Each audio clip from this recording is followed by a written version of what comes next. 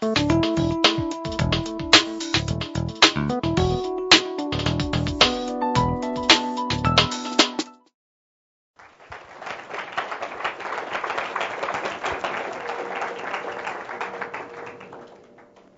Minister, dear friends, ladies and gentlemen, thank you, Master of Ceremony, for all these beautiful words you said about me. There's only one point I'd like to take issue with you. When you said that I come from a small country in the middle of the Indian Ocean. Because I've always taken the view myself that no country is small if it is surrounded by the sea. Mr. Chairman, my talk is going to revolve mostly towards the situation on the continent of Africa.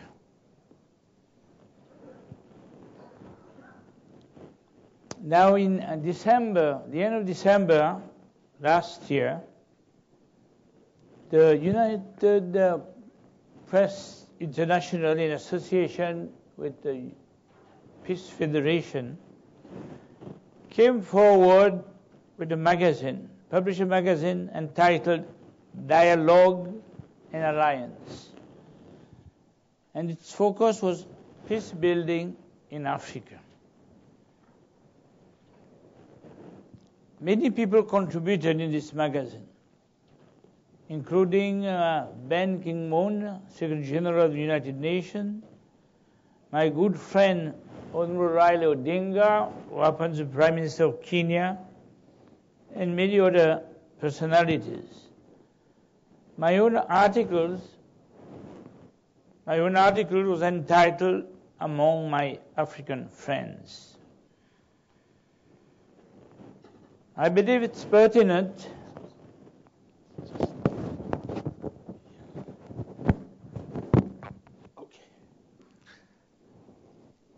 that I should cite a few points which I made in this article in terms of how I saw the development of the African continent. Can Africa claim the 21st century? Was the title of a book published by the World Bank just at the close of the century. And there, in my article, I said that Africa can become and claim to the 21st century, but there was a proviso.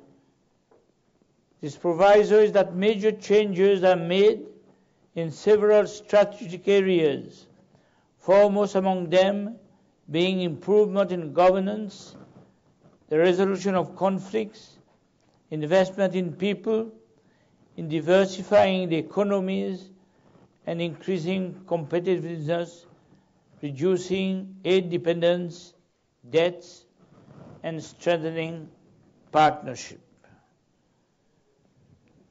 Too many leaders thought that state intervention was a shortcut to prosperity. This is after the nation became independent. Many spent precious time demolishing old statues, changing names of streets, towns and cities, and debating which tribal language to introduce to replace or compete with English, French, or Portuguese. Too many failed to realize that under certain circumstances, continuity with the past could constitute the secrets of growth. Many experimented with socialism. In the wake of the military overthrow of the Convention People's Government in Ghana, when fast cars, mansions, and golden beds were traced to government and party functionaries, it began to dawn to ideologues that socialism and wealth accumulation were not, after all, strange bedfellows. Some made it their priority to interfere with the politically neutral services that they inherited by introducing party loyalty as criteria for selecting and promoting staff, cronyism, and incalculable damage to morals, discipline, and professionalism. In the civil service of several African nations, I have great hopes for Africa and for our people. I fully share the views of Thomson Ayodele, who is a great friend, Jamaican, who said, "Some people say that Africa needs a new Marshall Plan of massive aid to drag it out of poverty and set it on the road to prosperity and self-sufficiency. Yet they seem unaware that in the past 50 years, Africa has received the equivalent of 5 Marshall Plans in foreign aid." Ladies and gentlemen, last year, when Air Seychelles started the first flight from Seychelles to Cape Town, I was privileged to be invited to join this flight. And when some friends in South Africa heard I was coming to Cape Town, they said, would I agree to go and pay a visit to Zimbabwe, to Harare. I had not been to Harare before, although I followed the constitutional development when Zimbabwe was Southern Rhodesia. From the time when Jan Smith declared unilateral independence to the day when President Mugabe took control of the nation. I was, of course, very interested as a man committed to try and search for peace, to try and unite nations through the process of reconciliation, to go and see for myself what Zimbabwe was all about, and whether all these measures the West were taking to bring down Mugabe was justified. I arrived in Harare and saw what a beautiful country. Harare is a beautiful city. Those people who invited me, in fact, were on the list of business people whose assets had been frozen in Europe because they were alleged to have had very close collaboration with President Mugabe. So there was the West trying to respond to the need of changes in Zimbabwe by making it difficult for the West to continue trading with Zimbabwe. But when I got on the ground, I saw a picture which started to disturb me. As I walked along the streets, the only business people I saw were from China. Now the Chinese had no colonial baggage, and the Chinese policy is trading. They say we're not too much interested in internal contention problems. What we want is contract.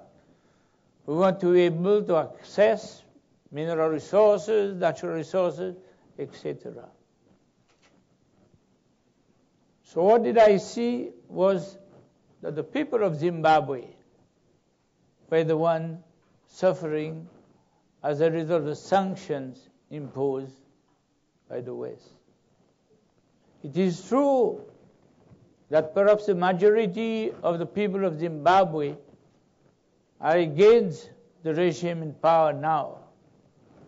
However, being against is one thing, but bringing down the government is a different question altogether, especially when you have created an army when politics is characterized by tribalism, etc. So there I saw, and in a matter of few months after China signed contracts with Mugabe's government, the dollar had been introduced as a currency in Zimbabwe. I remember reading a few months before when a beggar in the street of Harare was supposed to have collected 6 million of their currency in 4 hours of begging. But these 6 million of the currency at that time had the equivalent value of less than perhaps $1 American. So these people decided that they were going to take me from Harare way up across Zimbabwe to Thompson Fall, Victoria Fall, great natural wonders of the world.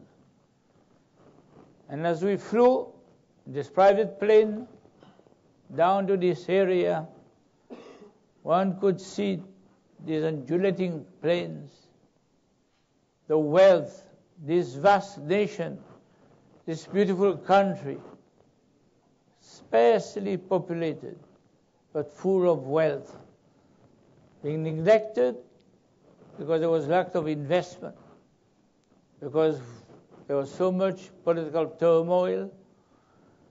This is a land of wildlife, great country of tourism. This is a country Britain chose to induce their own people to go and settle at a time when they had a lot of choices, being the master of a vast empire. So there in Thompson Fall, I was to witness one of the beginning of the effects of perhaps sanction. My host took me Victoria Lake, great waterfall, great river, full of hippopotamus. Already quite a lot of tourists from different parts of the world were there. But the boat taking us there were third rate. Sometimes you felt that maybe it'll go down as you stood on one side to watch an hippo coming up to breathe. Now that night I was accommodated in one of the so-called five-star hotels. Now when I got to the hotel, welcomed by the management, the first thing he told me, he said, by the way, we've got to apologize, but we don't have running water tonight. So this is a land you just left a waterfall where there's so much water. But we put some water in your bath and maybe you could, clean yourself before dinner. I did. And later on, I retired. At 2 o'clock, 3 o'clock, I woke up. My apartment, I was put in a little villa, right on a little mountain top, surrounded by wildlife, roaring animals. At 2 o'clock, I discovered there was no power. I was in the dark. I wanted to move out of this bed. I couldn't see how I could do it without getting down on the ground. And at any rate, the point is, because of all these problems, a great potential, the potential of tourism is affecting this great country. Africa, yes, can claim, provided certain steps are taken against the background of new leadership prepared to meet the challenges of the future, like Singapore met its own challenges. One thing Singaporeans were educated in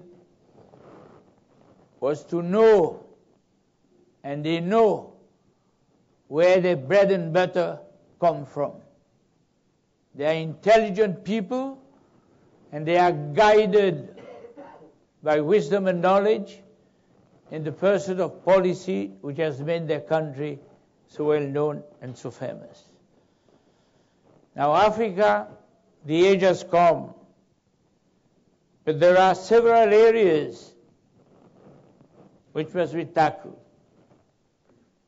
First, the area of good governance. You know, we speak about dictators for life. This situation arose with the encouragement of many big powers. During the time when many nations were becoming independent, we had, as you know, what was known as the Cold War. Now, if you became independent and you were pro-West, you were encouraged by the West to stay put, because your alternative in opposition was normally a communist or a socialist. So against this background, we saw a lot of leaders suddenly assuming the position of being president for life and behaving as if the country belonged to them. And in many instances, this was done with the encouragement of the Western powers. Or vice versa, if you were a Sékou Touré in Guinea, your friends in Moscow or China would also want you to stay put. It's only after the Cold War that we saw a lot of pressure being bear. We brought to bear on people like Mobutu Sese Seko, who had been a long-time friend of the West, to try and change and bring about better governance in his nation. We speak about corruption.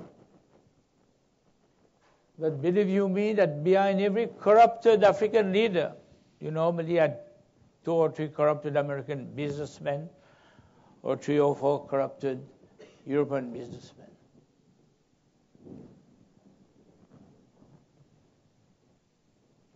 There is an area which must be faced squarely if Africa is going to find what is necessary to develop its social infrastructures and to meet its human resources requirement. Africa must aim to have as little a defense budget as possible. When you take into account the amount of money which is being spent on military warfare. Now, those of us who've been following all this turmoil in the Middle East, in Libya, are we not surprised in seeing all this amount of tanks, artilleries, ammunition, which suddenly is emerging, and we are looking at it? That was not to prepare for war. And now we know it's being utilized to suppress the people itself. I believe any nation who is a friend of Africa should subscribe to a philosophy aiming at saying no to the sale of sophisticated artillery, all these big weapons which absorb so much of money needed for social human resource development. In this very hall, I think last year, we were being addressed by the former Minister of Defense of the Netherlands, who took over the position of Deputy Chief of NATO.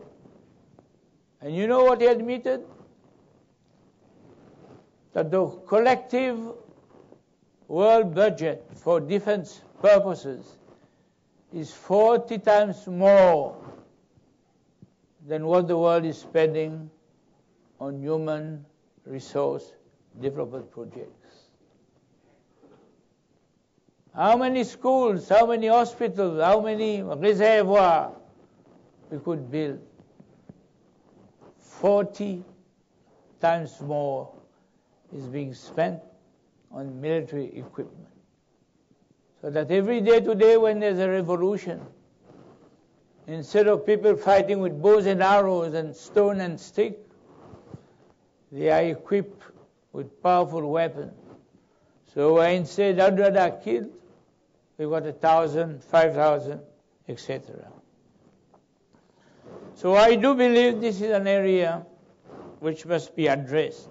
If we sincerely believe in bringing about a better world order. Leadership must come from the top nations. Unfortunately, over the last years, during the time of the founding father of the United States, the credo was, right is might. And so many of us were educated in that philosophy. But unfortunately, today, the reverse is the case. Might is right. And that's the philosophy of Gaddafi. I've got the power now, and I'm going to crush you. But this is a philosophy which we must study and adopt and find alternative changes in order to bring about, if we aspire to, a better world order. Africa is a continent which really has a great, great potential in the domain of tourism. It is the home of a multitude of wildlife which have disappeared in many parts of the world. The African people also are noted for sports. We could go to Africa not only to watch great football match like South Africa, very well organized last year, but maybe boxing championship, go to Kenya for the races. You know, Zimbabwe used to be a great cricket country. But then Mugabe said, well, cricket is too much identified with colonialism. So cricket was killed. But we know South Africa is famous rugby, Ghana, football, etc., etc. I do feel that we can establish peace, and then African culture, add to this, we can turn Africa into a great tourist destination. And let us not overlook the fact that tourism, after oil, is the second largest factor in world trade. But we need peace. And we need a reduction of criminality, which should exist in areas of poverty. For different other reasons, we must fight this. Africa must be more open if you want tourists. There must be no requirement for visa. You should be able to go there, get a visa on arrival, allow you to stay 2 or 3 weeks, but then you got to move. If you don't move, you may have to spend a few weeks in an African prison. Now, who wants to go and spend a few weeks in African prison? Not me. So if you allow me to come there without a visa for 3 weeks, I'll make sure that when my 3 weeks expire, I'm at the airport. My friends, there are so many aspects, so many angles. Maybe you have a few questions. So I should perhaps put a full stop to what I've got to say. But I love Africa, and I know Africa's potential. And Africa also must realize that the days of colonialism are gone. Africa is now in the hands of Africa. Let's forget about the days. For example, I'm speaking about slavery. You know, it takes a European 1 year to work, to save, to be able to go to a place like Seychelles to spend 2 weeks holiday. And when he goes there, after so much hard work, after being a slave in his own country, he is not interested in the fact that some of our people were descendants of slaves. He wants value for money. If you don't give it to him, service with a smile, he will go to Thailand, he will go to the Philippines. Well, against the background of current development, I believe that many of us are in a state of reflections as to the way ahead. And I wish Africa well, and I thank you all for listening to me. Thank you.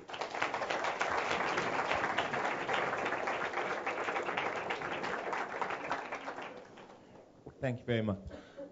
Thank you very much, Sir James. We'll take 2 questions. What we'd like to do at this particular time, we are pressed for time.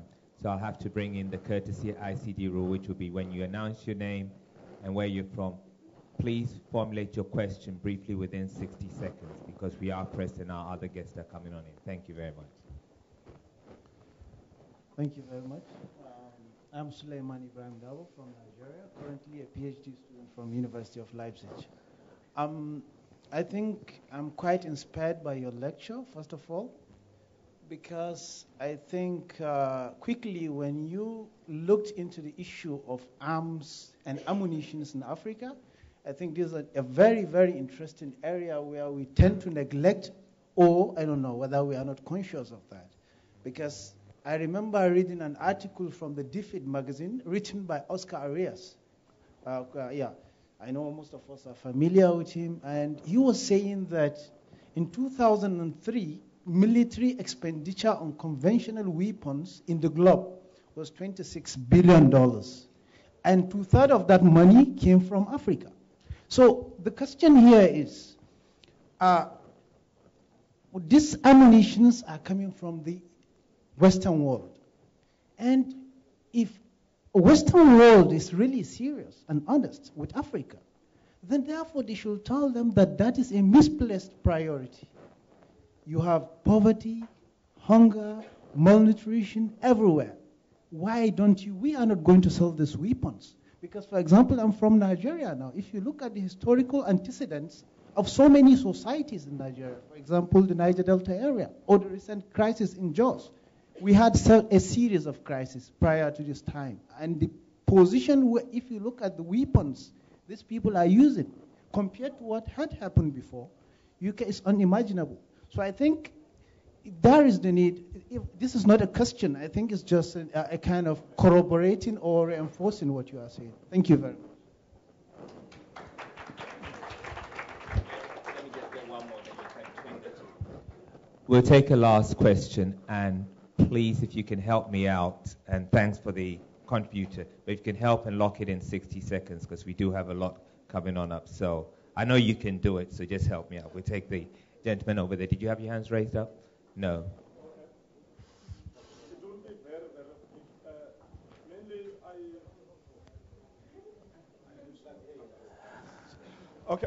mainly I really agree with you, but there's this element that I wanted maybe to comprehensively clarify. In terms of the Western powers not letting it go on Africa, there's still persistent and persistent interference in the internal affairs, either through mechanization, creation of new opposition, creation of new things. This is not an official position. I'm Malusi Mkhalo from the Department of International Relations, working with the Minister of International in South Africa. It's not an official position of government. I have factual facts that most of other African countries, this thing is continuing to happen. Well, first question. Let me say that I know of a situation in Africa where one government had accumulated quite a few $1 billion in reserve, and now half of this money was transferred to the USA as a result of one defense deal. And then they were receiving equipment for which the people there were not, if you want, able to manage. They had to rely on third party from overseas. And the same leader who was made to buy this sophisticated equipment, a few years later, were selling them for scrap metal value in the interest of a few dollar commission. Now, you have also raised a very interesting point about certain developments in the world which are a bit frightening. Now, I'm particularly a bit worried about the creation by the USA of what it's called the US-Africa Command. Now, the US-Africa Command is an organization based in Germany. And what's its objective is to train African into modern weaponry, to make African modern soldiers. But to me it's implied that the Americans themselves do not want to go and fight on the soil of Africa. So they're going to train the Africans, and they're going to train them with such modern weapons that I think Africa will suffer. So this is a development which, as a man of peace, I've questioned, but it is to the leaders of today in Africa to raise the matter at higher profile level so that we, and I do agree that this ammunition defense budget business is priority number one in terms of allowing Africa to preserve some of its own resources. Thank you.